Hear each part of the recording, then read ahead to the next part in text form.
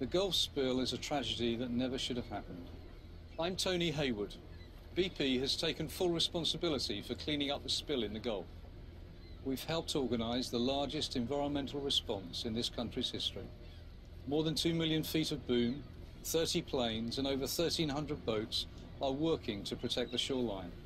Where oil reaches the shore, thousands of people are ready to clean it up. We will honour all legitimate claims, and our clean-up efforts will not come at any cost to taxpayers. To those affected and your families, I'm deeply sorry. The Gulf is home for thousands of BP employees, and we all feel the impact.